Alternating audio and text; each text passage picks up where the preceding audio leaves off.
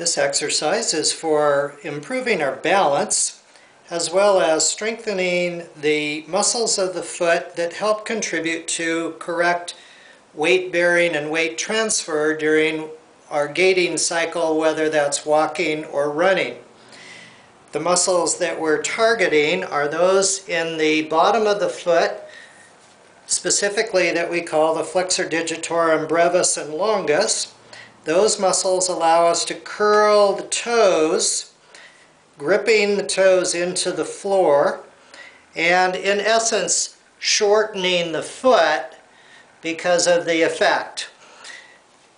The exercise is performed by standing in a toe-in position, and then we lean our body forward to the point where the toes have to grip into the floor to hold us.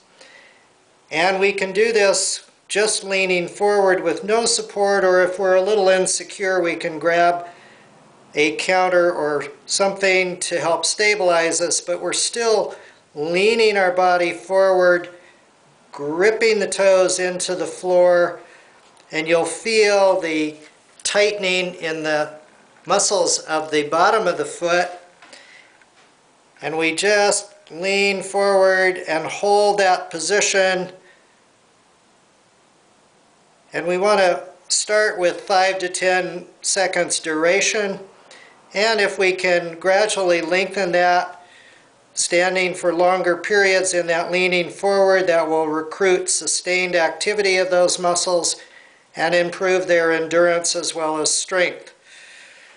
So the more you lean forward, the harder the gripping effect, the more you should feel the muscle contraction along the bottom of the foot here.